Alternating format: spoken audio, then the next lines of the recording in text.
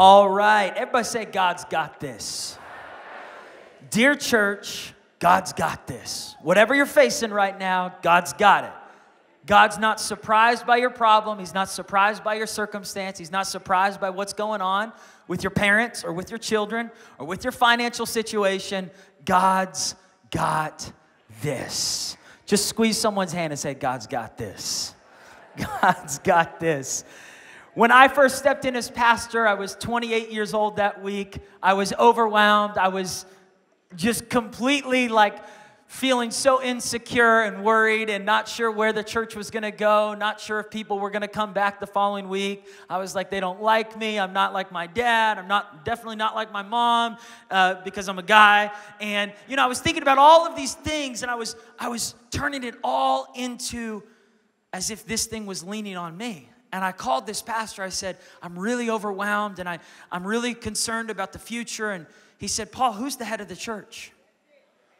I said, Jesus? Is this a trick question? It's Jesus. He goes, if Jesus is the head of the church, then we're all good. If he's not, we're toast. And he said, don't you remember what Colossians chapter 1 says? So I want you to go in your Bible to Colossians chapter 1. Yes. We look at this sun and we see the God who cannot be seen. We look at this sun and we see God's original purpose in everything created. For everything, absolutely everything above and below. Keep going. Visible and invisible, rank after rank after rank of angels. Everything got started in him. Everybody say in him. In other words, he's saying everything is in him and everything finds its purpose in him. He was there before any of it came into existence. You are not God's first rodeo. Your situation is not God's first encounter to try to fix that problem. He's been doing this for a long time. He was there before any of this came into existence, and he holds it all together. He's got the whole world in his hands. He's got the whole world in his hands. He's got the whole He's got the whole world in his hand.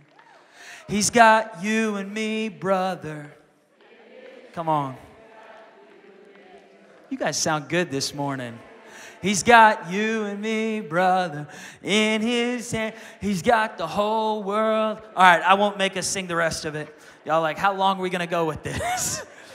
But this is what Paul was saying to the church, because the church was kind of freaking out. They weren't sure what was going to happen. I mean, there was bad leaders going on during that time that were harming a lot of the Christians. There was martyring. There was all kinds of stuff happening to the church. Persecution, suffering. God never promised us a storm-free life, a pain-free life, but he did promise to be with us through the midst of any trial or circumstance we face. And so Paul was saying, dear church, he's been holding this all together up into this moment.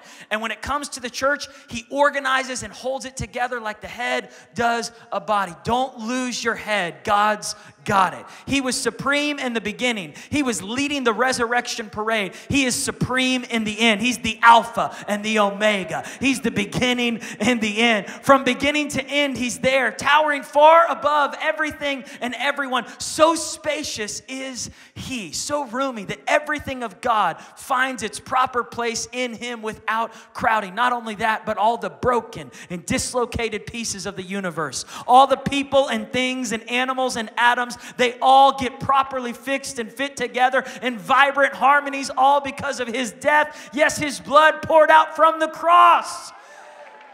Church, what I'm trying to say is God's got this. God's got this. So this morning I was driving to church, and my 5-year-old boy, he was being very rambunctious and rowdy and energetic, and I was trying to focus on my sermon, and I'm praying in the Spirit, and he's like, Daddy, what are those words? And he's asking me 1,000 questions, and I literally was like, Jesus, take the wheel. And I felt like God was just reminding me, Paul, I got this. I got this. I remember when we first stepped in as pastors, our first child at that time, he was 8 months old. And I was so like ready to see him take the next step in his journey of humanity, being able to start crawling, right? Being able to start moving across the floor. When he first started crawling, I was so excited. I had my, phone out. I was videoing. I was like, look, he's crawling, he's crawling. And then a few months later, he took his first step. And I was like, he's walking, and I'm crying. And now when our next kids have walked, I just haven't captured it all on video. But I think about how sometimes we get worried about how things are going to happen, when things are going to happen, if things are going to happen. We forget God's got this. He's got you. He's got your kids. He's got your business. He's got your dreams. He's got everything that he's put in your heart. I remember when my father passed away, and I was so concerned about the future of the church. I was concerned about whether we were going to have to close the doors, if we were going to keep the school open, the college, the camp, the Dream Center. Here we are, 10 years almost since my father passed away, and the church is still strong, and the school is still open, and the college is still going, and the Dream Center is still reaching people, and we've launched more campuses, and the camp is still reaching kids every summer. I don't understand, but God's got this. I can't figure it all out, but if I worry about everything, I'm going to miss out on what God wants to do. And some of you right now, you're worried about your future. You're worried, man, how am I going to pay for college? How am I going to pay for my kids' college? Is my husband, is he ever going to get right with God? Is my wife, is she ever going to get healed of that sickness? Are my kids ever going to get back in church? Are they ever going to get out of this season of immaturity? Is this ever going to work out? And you need to remind yourself, just put your hand on your heart right now and just say, God's got this. God's got this. I remember I was traveling with my band back in the day, and I had a Christian rock band, and I was the front singer. I played guitar, and I thought this morning I'd show you one of those songs. And I remember we were playing for groups of 30, 40, 50 people all over. And hey, don't laugh. It's not like you had a cool rock band. You're like, 30 people. Yeah. Check one. All right, there we go. And I remember the band, they were very insistent that I had to wear these little in-ear headphones because the in-ears kept me in track, in sync with the drummer, right? So the drummer would kind of set the beat, right? So the drummer would, set the beat like boom, boom, boom, boom, boom, boom, boom, boom, boom, boom, boom, boom, boom, boom, boom, boom. And as long as I had my in-ears in, I was in sync with the drummer. But sometimes I would get so excited in a song, I would rip out the in-ears and I'd be like, yeah, yeah, yeah, yeah, yeah, yeah, yeah, yeah, yeah, yeah. And all of a sudden, I'd start going down my own path that was out of sync, and the whole band would just stop playing behind me and just stare at me. And they would mouth words to me like,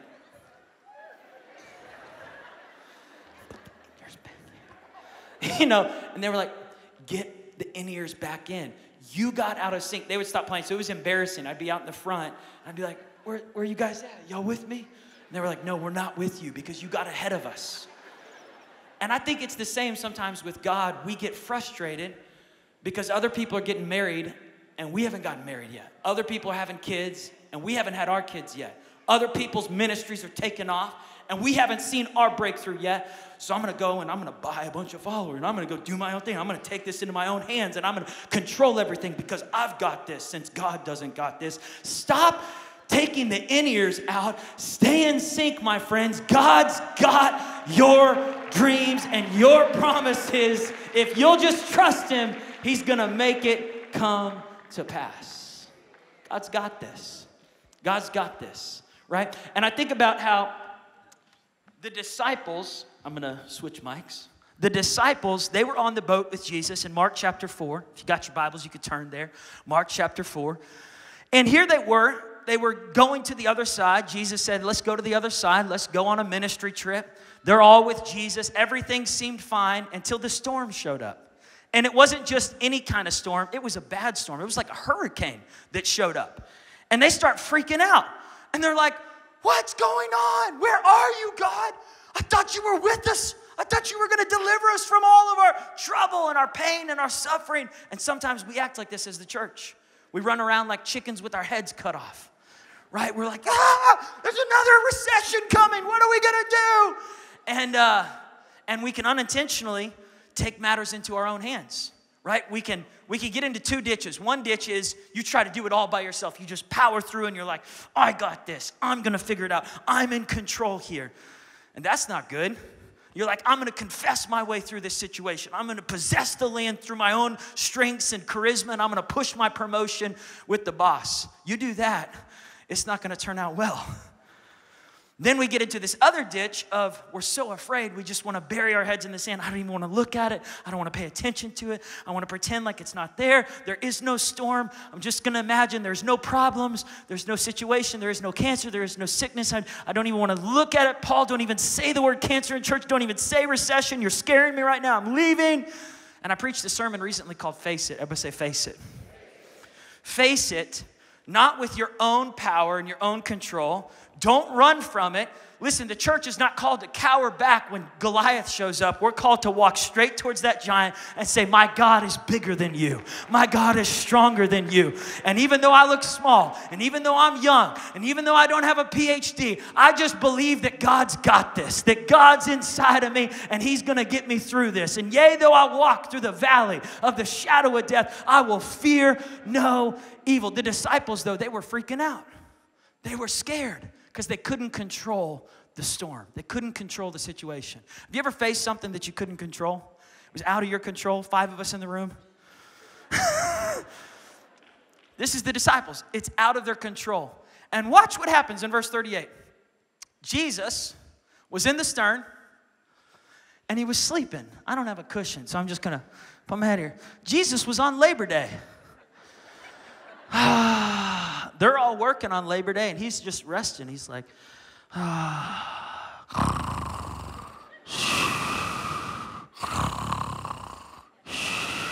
they wake Him up from His sleep.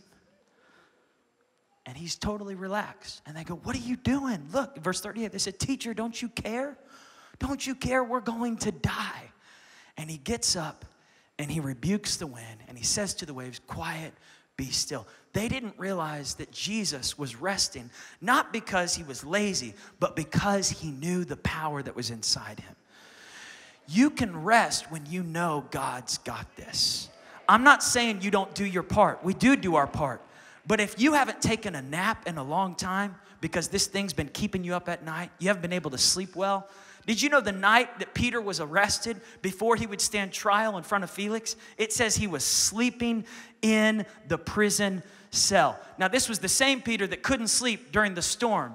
But after he saw what his teacher could do in the middle of a trial, in the middle of a circumstance, he learned years later, there's certain things that are out of my control. So instead of staying up all night with worry and fear and paranoia and ripping out the in-ears as if God doesn't care about my life, I'm going to stay in sync. I'm going to sleep tonight. And when you go to sleep, God goes to work. I'm talking to somebody this morning that needs to know God's got this. Some of you are facing things right now with your children, with your dad, with your mom, with your son, with your daughter, with your husband, with your wife that are just, you're going, God, could you fix it right now? Like, I know that you at some point are going to solve this, but I need it solved right now. We are a microwave generation serving a crock pot God. And God's like, chill. I got this. It may not happen on your timeline, but if you try to get ahead of me. Did you know Abraham, he was promised by God that he would have children.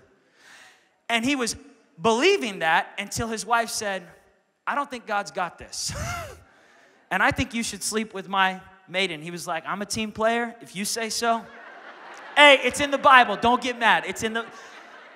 There are flawed stories in the Bible from flawed people, but the story of God is not flawed. God still moves through people that made mistakes. So Abraham, he takes out the in-ears and he gets ahead of God. And he gets ahead of what God was trying to do, and they have a baby. And the baby was named Ishmael. But God had promised him a baby that was a promise baby. And God still showed up and gave him that promise through Isaac. Can I tell you that even when you make mistakes, even when you try to get ahead of God, you try to jump into a relationship, you try to jump into a situation, you try to promote yourself, you try to do this out of selfish ambition, that God is so good that He knows how to override your mistakes, override your impatience, and He still shows up. But we've got to stop trying to take matters into our own hands and believe that God's got this. Who or what is causing you to question if God's got this? What's driving your life? What's driving your sense of rest or your sense of peace? Is it fear or faith that's setting the pace in your life? Is it worry or worship that's setting the tempo to your song? Is it the pressures of people or the Prince of Peace? What's causing you to rush the process? What's causing you to try to get ahead of God? Is it paranoia that's driving you every day? Or is it prayer that's driving you every day? You know, Paul wrote to the church in Philippians chapter 4. He said, "Dear church, do not be anxious about anything, but in everything, through supplication and prayer, let your requests be made known to God with thanksgiving in your hearts." Listen, what Paul was saying, church, stop acting like God doesn't have this. Let your requests be made known to him and stop worrying and stop living paranoid and stop having panic attacks. So when I stepped in as pastor of the church, panic was knocking on the door of my heart. And I was really concerned about the finances. We had started having services, you know, every week. I was like believing God for a sermon every week. I'd get up on this stage, still do oftentimes, and I'm like, Lord, if you don't show up, Lord, I need you to show up. God, have you ever been there before? Am I the only one in the room that's like, God, I need you to show up right now. I can't do this on my own. And so that's for those several weeks, several months, I was like, Lord. And then I started looking at our finances, and I was on this roller coaster of emotions because I could just hear the enemy knocking on the door saying, this thing's not going to last. You're going to have to close this down. You're going to have to stop this. You're going to have to shut this. The vision's not going to happen. Those dreams in your heart that you have of future campuses, future churches that you guys are called to build, it's never going to happen. I could just hear the enemy knocking on the doors of my heart, trying to get me to doubt God. I think one of the biggest reasons why we try to get ahead of God or become control freaks when it comes to how we live our lives is, number one, we glorify doubt. We glorify the doubts that we start to hear. We give more power to doubt than doubt actually has. Like, the devil is not that big. A fog that sits over a city, a fog that covers an 8-block, a fog that would cover miles and miles of a city can actually fit into an 8-ounce glass of water. That fog is basically an 8-ounce glass of water that's been poofed up into the sky to make it look like it's really big, but it's not that big at all. But oftentimes we make our doubts bigger than they actually are. We make Goliath out to be bigger than he actually is. He's not just 9 feet tall, he's 20 feet tall. He's impenetrable. There's no way that we could have children. There's no way that God could solve this problem with my son. You need to stop giving so much power to the doubts in your life and start giving power back to where it comes from. He is the head of the church. He is supreme over cancer, over divorce, over leukemia, over Down syndrome, over not being able to get pregnant, over not being able to pay the bills, over the big college tuition that you've got to pay off. Whatever it is that's staring you in the face, you've got to remind yourself, my God is bigger than my doubts. I love what Acts 17 verse 26 says. It says, from one man he made all the nations. Isn't it amazing that God took dust from the ground and he was like this, starts rubbing the dust around and God forms a man. That's the Bible. God made man out of dust. And from one man he made all the nations. God knows how to make something out of nothing. You say, Paul, I'm down to nothing. Good news, God's up to something. Just because you don't see it doesn't mean he's not working. He's working behind the scenes. Isaiah 45 says, and our God, I love this, verse 15, Isaiah 45, clearly you are a God who works behind the scenes. He's working behind the scenes. Y'all don't know it, but there's people back here right now, behind the scenes. We don't see it all, but they're the ones that are making all of this happen. And this is where God often sits in your life.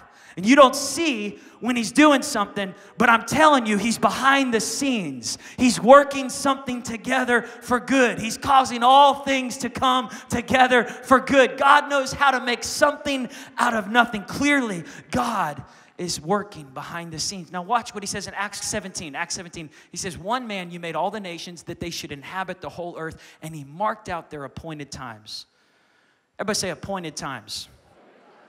There is a set time for your promotion. Galatians 6 verse 9 says, do not grow weary in well-doing, for at the proper time, at the appointed time, you will reap a harvest if you don't give up. When I was 19 years old, I was sitting in Oral Roberts University in a chapel, and I had this vision of preaching on the stage. I had not preached on really any stages. And I was like, this is not from God. This is selfish ambition, or this is weird because I don't want to do this. But I had this vision of preaching on that stage. And I heard God begin to speak to me, Paul, I want you to pastor ORU. And I was like, I'm not a chaplain. I can't pastor ORU. I'm not an RA. I have no title or position. I was a janitor. I was a janitor at ORU. I cleaned up people's nachos and trash. And God said, I want you to start serving. I said, God, I can't pastor. He said, I didn't ask you to preach. I asked you to pastor. And I said, okay, I hear what you're saying, God. He said, I want you to just love people, pray for people, minister to people, keep your dorm room open. If somebody needs a hug, give them a hug. If someone needs prayer, give them prayer. If somebody needs a ride to Taco Bell at midnight to get a cheesy gordita crunch, go get them a cheesy gordita crunch. Sometimes all you need is prayer and Taco Bell. God's got this. Y'all are like, all right. So that's what I began to do. I would stand at the back of the door during chapel and just shake hands and love on people, minister to people. One night I was running around the campus and I heard the Holy Spirit just speak to my heart. Run across the street. Now this building hadn't been built yet. It was outside. This used to be a soccer field. We used to play soccer out here right next to the school. And our church would meet in the Mabee Center. But we had just started construction on this building. And so all there was a concrete slab. And you could see the open sky, stars. You could see the praying hands. There was no walls, no ceiling, no seats, nothing like that. It was just a concrete stage and just everything was flat. And I ran over here. It was about 10 p.m. at night. I sit down on this stage and I'm looking at the praying hands, looking at the stars, and I hear God say, you're going to preach on this stage every week one day. And I was like, no, I'm not. No, I'm not. No, I'm not, you know. And God was like, yeah, you need to prepare for it.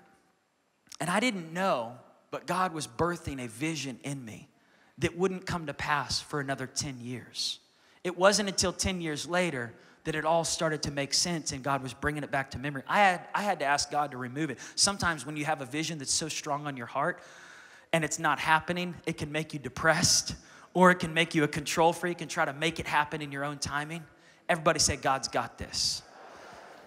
I didn't know why, but God was birthing this vision, and I started every week just ministering to the ORU students. Then when I graduated, I watched friends get up and preach on that stage. I didn't preach. And I said, God, I don't even want to remember the vision about preaching up there because I just don't think it's going to happen. Like, I just want you to remove it from me because it hurts. As close friends of mine are going up there and preaching, and I'm okay. Like, I don't even need to preach. Like, I'm all good. But it was like God wouldn't let me let go of that vision. Have you ever been there before? All right, so I get a call 10 years later. At this time, I'm 28. I'm stepping in to pastor our church, and I got a call, hey, Paul, we want you to come and preach at an ORU chapel.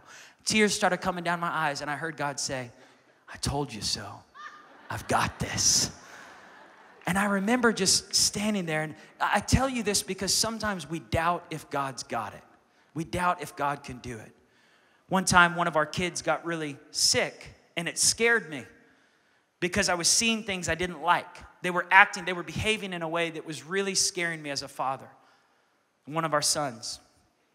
And this was about 3 years ago, and I had to preach that same weekend that I was battling the fear and the doubt that was trying to creep in about my child, our kid. And I remember during those times just coming back to a place of prayer. Again, prayer displaces paranoia.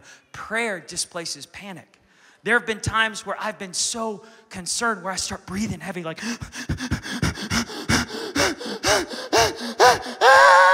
and y'all are like, please, you're giving me a panic attack right now. Have you ever been there before where you're just so overwhelmed? And that's where it was. I was so overwhelmed. Man, I think about Jehoshaphat in the Bible. The Bible says that Jehoshaphat was so overwhelmed, all he knew to do in this moment was lay face down in front of all the people. God, I don't know what to do, but my eyes are on you. Lord, I don't know what to do, but I believe you've got this. I don't know what the future holds, but I know who holds my future. And sure enough, God showed up. God healed our son. God showed up for Jehoshaphat. God showed up for the disciples in the middle of the storm, and God's gonna show up for you. He's not forgotten about the dreams He's placed in your heart. He's not forgotten about the things you've prayed and you've wept. God sees you, He hears you, He knows you, He's called you, He's not forgotten about you. Stop giving so much power to the doubts. Number 2, what holds us back from embracing God's got this? Comparison. We start looking at other people who are further ahead of us. We start looking at other people's lives and we're like, God, now I'm not glorifying doubt, I'm glorifying other people's stories. As if their story tells me that God's more for them than He is for me. Just because God's blessing someone else right now doesn't mean that God doesn't have a plan to bless you. Just because God's given one girl her husband doesn't mean He doesn't plan to give you your husband. Just because God has helped one person beat a sickness or disease doesn't mean He's not planning to do it for you too. Just because God gave your coworker a promotion and a bonus doesn't mean He doesn't have a plan to bless your finances as well. It may not look like their story, and this is where we've got to escape the need to have it look just like somebody else's story. Your story is unique. Your gifts are unique. God sees you and He says, I've got something special for you. Get your eyes off of everyone else's stories and start owning your story. God's got this. He's got something great for you, something special for you. Expect a miracle. Number 3, and I want the keys to come out. Number 3, what holds us back oftentimes is despising the process. You see, God's got this, but it's going to be a process. God's got this, but it's going to be a process. Zechariah 4 verse 10 says, do not despise the day of small beginnings, for the Lord rejoices to see the work begin. So a couple weeks ago, we started putting in the footers for our new building that we're building here as a church. And I went out there with my phone and I captured footage of the big crane coming and driving the steel down into the ground. Now, no one's going to see that steel, because they're cutting it off and it's footers, it's beneath the ground. But I got so excited, I was smiling, I was jumping, and I was going, God, thank you, the work is beginning. I think oftentimes we don't celebrate until we see a finished product. When God's saying, can you learn how to enjoy the process along the journey of progress before you reach the finished product? Some of us are waiting till everything's perfect, till we finally receive the full doctor's report that we're healed, till we finally get married, till we finally have children. Like right now, Ashley is pregnant with our 4th baby, due any second. And I like to put my ear next to her belly, and I like to listen to the progress that's developing on the inside, because it's just a matter of time before that progress is delivered. And I think in your life, I hear the sound of progress. I can hear it. I hear the sound of, I hear the sound of something that's growing on the inside you. God's growing you. Who you're becoming is more important than what you're doing. Who you're becoming is more important than how fast you see the accelerated breakthrough and blessings. You say, but Paul, I haven't gotten to the stage yet. I haven't taken off yet. Yeah, but you greeting at those back doors. You picking up people's trash. You learning to forgive and smile. You enjoying the journey. That's so much more beautiful than you just being on the stage. The stage is going to be nice one day, but that's not really what it's about. Enjoy the progress. So I posted a video this last week because I was working on a song. I've been working on a song called Victory. Victory. I think it's going to be a hit song for this church. And I finished, I only had one thought about it, and I was like, I'm gonna erase that video. This is how songwriters are. We'll start to write something, we don't like it, we scribble it, we take the piece of paper, we throw it in the trash can. I do this sometimes. I'm writing a book, and I get so frustrated because I just can't get the words perfect, and so I just stop, or I delete it. And I heard God say, stop deleting the progress. Stop deleting the progress. Start posting the process. And I was like, post the process? And he said, you wait to post a song until it's perfect. I want you to post it in the seed form. Celebrate the seed. Celebrate the beginning. Celebrate the initial progress. Stop despising what it looks like right now. Just because it's not pretty yet doesn't mean it's not going to be a hit. So I'm going to show you the seed this morning of a song that I think has some potential in the future, because I want to birth something in you today. Check this out.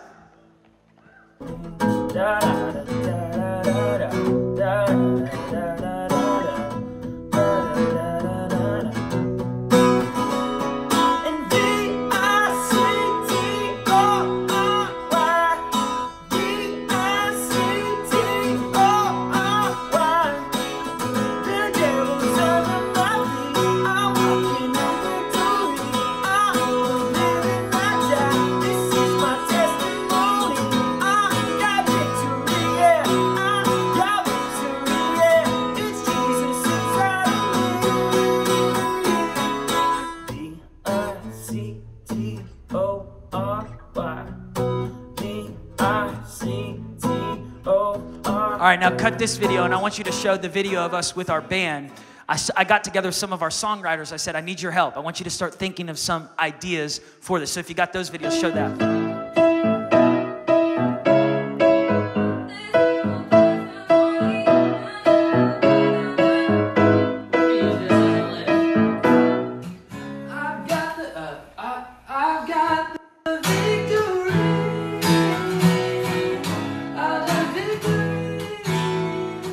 All right, so I know y'all are like, what? It's not even a full song. What I'm trying to show you is sometimes we don't want to show the initial process and the progress because it's not the perfect product yet. And what God's saying is, we're living in a day and age where the world just wants to know, is the church willing to be authentic in the path of progressing towards who God's called them to be? Can the church stop just putting on a mask and acting like everything's fine and perfect? No. I'm in a process, and I'm okay with you seeing the gaps. Like, I've been growing in front of y'all the last 5 years. Y'all have put up with my immaturities. Thank you so much. But I just want you to have permission to post the process, to stop despising the current season you're in. You go, but Paul, I'm a janitor. I'm not on the stage yet. I'm picking up people's trash. I'm in college. It hasn't happened yet. I haven't seen the breakthrough. Paul, I hear his story that he got healed of sickness. I don't have that story. I see his story that he got set free from his addiction, but I'm still battling this addiction. You know what? God's pleased to see you even showing up to church, that you are even here leaning in, saying, I'm contending to get free of some things. I'm believing that God's not finished with me on some stuff. I'm believing God's going to bring a healing in my family. See, God loves to see the work begin. Habakkuk 2 verse 3 says, for the vision awaits its appointed time. Everybody say it's a set time. If God was to tell you all the dates that something was going to happen, it wouldn't require faith. So what do? I told you the three things that hold us back. Here's what we do. Hebrews 6 verse 12 says this. This is the answer right here. This is kind of the pinnacle scripture. Therefore, we do not want you to become lazy. So don't be lazy. Believing that God's got this doesn't mean that I just sleep all my life, every day. It means I'm going to do my part, but I'm going to believe what's out of my control, God's going to bring to pass in His timing. We don't want you to become lazy, but imitate those who through faith, everybody say faith and patience, inherit what has been promised. Say faith and patience. Faith and patience. Faith and patience. Get your snap out. Yeah, stay in sync right there. Stay in sync. Not the band in sync, like actually, yeah. Yo. Faith and patience. Faith. Faith. Faith to patience. To faith to patience. To faith to patience. To faith to patience. Faith and patience. Yo, faith and patience. Yo, listen. I'm a little ridiculous. Faith is believing in something that I haven't seen yet. Patience is trusting that God knows when the promises are supposed to happen. I got a phone call this week that just really surprised me. I was like, what? And it was a real positive thing. And it just reminded me, it was like God was whispering through the phone call, I told you, I've got this. And I was like, I guess you do. I knew you did, but it's always nice to know that you do. In the moments when I'm questioning if you did, somebody say, God's got this. Faith is believing even when you don't see. The opposite of faith is not doubt, it's certainty. It's thinking you know it all, or you have to know it all, that you got it all figured out, you're for certain. But faith is saying, even when I don't know, even when I can't see, I believe you're working behind the scenes. I believe you're causing things to turn around in my son's life, in my daughter's life, in my marriage, in my health, in their marriage, in that situation. God, I'm not going to try to control their situation. I can't control it. I'm going to trust that God's got this. God's got him, and God's got her, and God's got them, and God's got us, and God's got this church, and God's got that church, and God's got this pastor, and God's got that pastor. God's got all of us. God's got the whole world in his hands. So this is what happened. When Elisha, he was wrestling with fear and doubt when his servant came to him, or his servant was wrestling with fear and doubt and said, Elisha, what are we going to do? We're surrounded by enemy armies. They woke up one morning and there was enemy armies all around them. And the servant came to Elisha and said, we're going to die. Well, this is the end of the road. And Elisha says to his servant in 2 Kings chapter 6, he says, don't be afraid. Don't be afraid. Have faith in God. Don't be afraid. Squeeze someone's hand right now and say, God's got this. Someone needs to hear this right now. I just feel like I'm preaching to someone online. I don't know what you're facing, but God's got this. Don't be afraid. Those who are with us are more than those who are with them. I want to show you a video from the night that I stepped in as pastor because I was so overwhelmed with emotions. And I had all these thoughts about the future, and I didn't know what was going to happen. And I know we're only 5 years in, but 5 years is a good chunk of time. It's a good chunk of time to say, God's got this. So I want you to see this, and then I want to bring it to a close.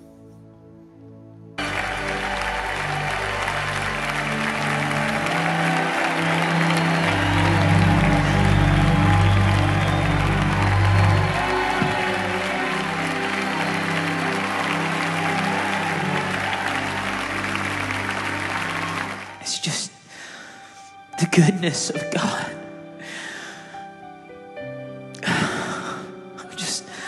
I love you too.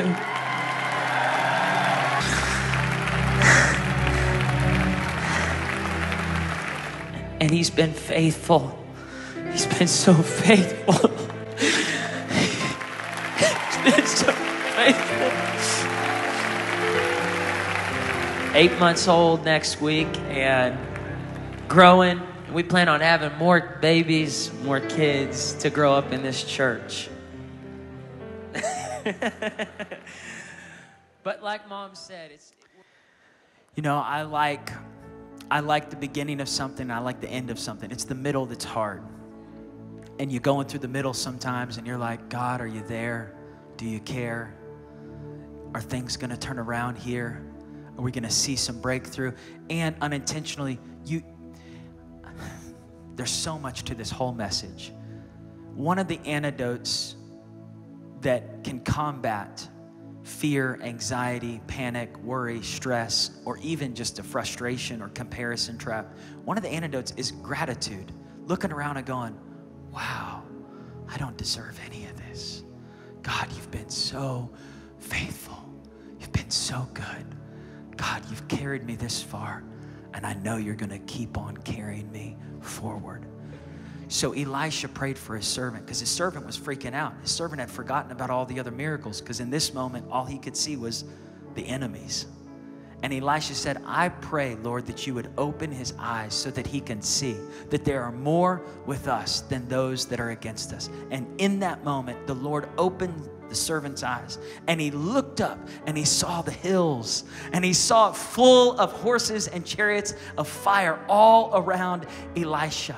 And he realized this is God, the God of angel armies, has showed up on our behalf. God delivered them from that moment. This is what Paul prayed for the church in Ephesians. He said, and I pray that the eyes of your understanding would be enlightened, so that you would know the hope to which God has called you, the riches of his glorious inheritance in his holy people, and his incomparably great power for us who believe. That power is the same power that raised Jesus Christ from the dead and seated him at the right hand in the heavenly realms, far above all rule and authority, power and dominion, every name that is invoked, not only in the present age, but in the one to come. And God placed all things, everybody say all things. The thing you're facing right now, it is under his feet. I'm walking in victory. The devil is under my feet. That is theological. That is straight. That is strong. You can stand on it. It's under God's feet. And if God lives inside of you, it's under your feet. And he is the head over everything. Yes, he is the head over the church. And Paul went on to say in Ephesians 3, verse 14, go to that one. He said, for this reason I kneel before the Father. I love this. From whom every family in heaven and on earth derives its name. And I pray that out of his glorious riches he may strengthen you with power through his Spirit in your inner being, so that Christ may dwell in your hearts through faith. And I pray that being rooted and established in love, you would have power, together with all the Lord's holy people, to grasp how wide, how long, how high, how deep is the love of Christ. Hey, Jesus loves you. I sing this song to my kids. Almost every week, I'll say, yes, Jesus loves me. Yes, Jesus loves me. Yes, Jesus loves me. The Bible tells me so. Because he loves you, he's got this. When you realize he loves you, he loves your son, he loves your daughter, he loves you, he loves your family, he loves your marriage, he loves your parents, he loves what he's put on the inside of you, he cares about you. And to know this love that surpasses knowledge, that you would be filled in the measure of all the fullness of God. Now to him who is able to do exceedingly abundantly above all that we can hope, ask, dream, or imagine, according to his power that is at work within us. Yes, praise and glory be to the head of the church, Jesus Christ, throughout all generations. And Romans 8, dear church, if God is for us, who can be against us? And what can separate us from the love of God? Yes, I know. He says this in Romans 8, verse 35. Verse 35, he says, shall trouble or hardship, shall persecution or famine, shall nakedness or danger or sword? No, in all of these things we are more than conquerors through him who loved us. For I am convinced that neither death nor life, neither angels nor demons, neither the present nor the future, nor any powers, neither height nor depth nor anything else in creation will be able to separate us from the love of God that is in Christ Jesus. Stand to your feet all over this place. Just shout it out, God's got this. I was at ORU in 2007, my senior year. The school was about to shut down. And someone I was talking to last night reminded me of this, because he said, Paul, I'm facing a situation where I need to believe that God's got this. He said, I'm facing something that's bigger than me. It's bigger than the group that I'm a part of, and we need God to intervene. I said, that's what I'm preaching on this weekend. God's got this. And he said, do you remember when your dad stepped in as the interim president at ORU? I said, yeah, that was my senior year. He said, did you know ORU was $52 million in debt? So we had heard phrases at ORU like, expect a miracle, something good is going to happen to you. But in that moment, it was hard. Doubt was all over the campus. There was fear. There was this resentment, this anger, and people didn't know what to do, confusion. People were going, well, if we could just go to this university or that university. But God had a special story for this university, and he still does. It's incredible what God's done. But during that time, my dad stepped in as the interim president for Oral Roberts University, and he gets a phone call from the Green family. They had no one in their family that went to ORU, but they heard what was going on, and God began to stir their hearts. God's about to move on people's hearts that don't even know you to be a part of helping you in your situation. You see, Daniel was thrown in the lion's den, But while he was down in the den, the king was praying for him. Daniel didn't even know it. The king was fasting for him. Daniel couldn't shut the mouths of the lions. All he knew to do was to sleep and trust that God was taking care. While you go to sleep, God goes to work. God began to shut the mouths of lions as Daniel began to sleep and trust that God's got this. So my dad, he was trying to sleep, but panic and worry was knocking on the door of his heart. And he didn't want to be the guy that had to tell all the student body that the university was closing its doors. But he gets a phone call from the Green family. They say, we want to help. He said, if you're going to help, you need to help this week because we have a board meeting and it's about to shut down. We're $52 million in debt. And this looks like the end. But I have faith that God can do something. God can do a miracle. God used the Green family to give $70 million to get ORU out of debt. It was an incredible testimony.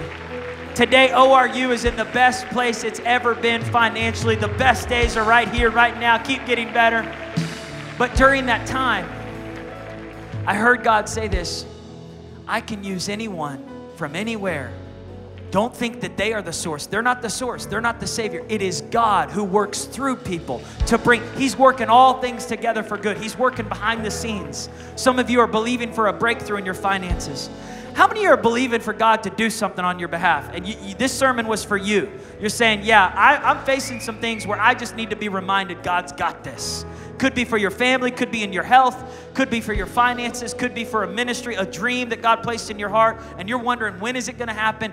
God's got it. He's got set times. He's got appointed times. Keep on trusting. Keep on believing. By faith and patience, you will see the promises of God come to pass. If this was for you and God was speaking directly to you, I want you to leave your seat. Come down to this altar. You need to bring fear. You need to bring control. You need to let go of trying to make it happen in your own timing. You need to try to stop worrying about it every night. If worry and panic has been messing with your mind lately, I want you to come down to this altar. If the desire to control things, make it happen in your own time, has been messing with you, I want you to come down to the altar.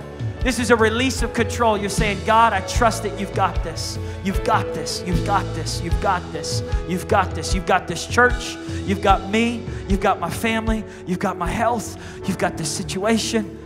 So God, I'm not going to worry. I'm going to learn how to sleep.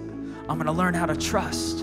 I'm going to learn how to work, but believe that you're the one that brings the harvest. So I'm going to sow the seed, and I'm going to celebrate the progress, and I'm going to post the process, and I'm not going to wait till it's perfect to start shouting about it. I'm going to believe that even in the middle of the seasons that aren't easy, that what you're doing in me is more important than what's happening around me. God's birthing a new song in some of you. God's writing some new lyrics inside your story.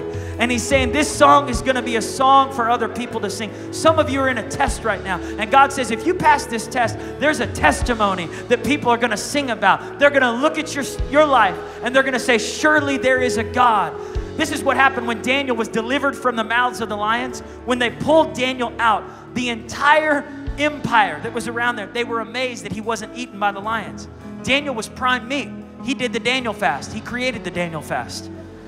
Those lions should have eaten him. It did not make sense that Daniel didn't get eaten. God's about to do some things in your life that don't even make sense to the world.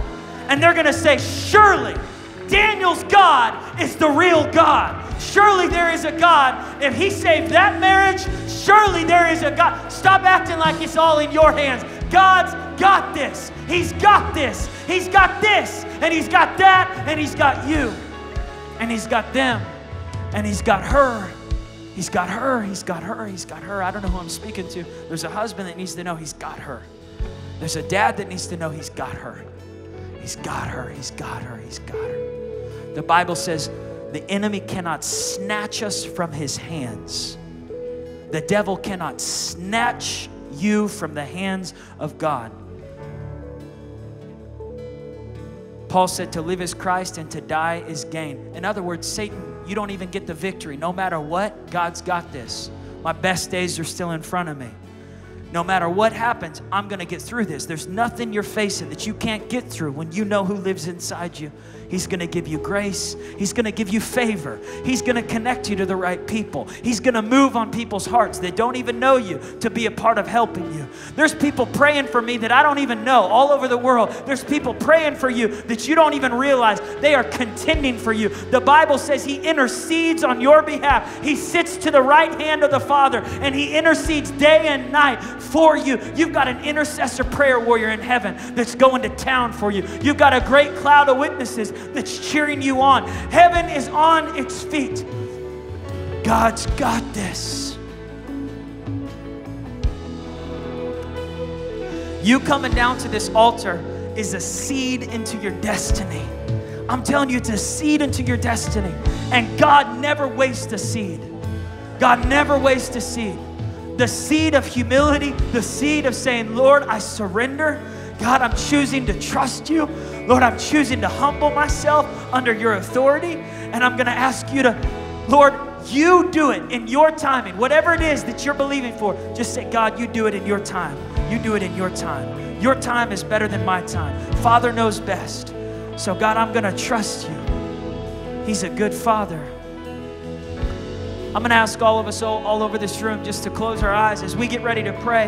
I don't want to miss an opportunity to give you a chance to surrender to Jesus. If you're here right now and you want to repent of your sins and make Jesus your Lord and Savior, just raise your hand. Today's your day. You could join some all over this room. Yeah, heaven rejoices when one sinner repents and says, I'm ready to get things right with God. Today's my day. Yeah, maybe you're watching online. Let's all pray this prayer together. Say, Jesus, I surrender. I'm all yours. I repent of sin and I receive your forgiveness. Thank you, Jesus, for dying on the cross for me. I believe you rose from the dead and I confess you as my Lord and Savior. I believe that you've got this, so I'm going to trust in you. My best days are still in front of me. And I have victory because Jesus lives in me. In Jesus' name, amen and amen. God bless you.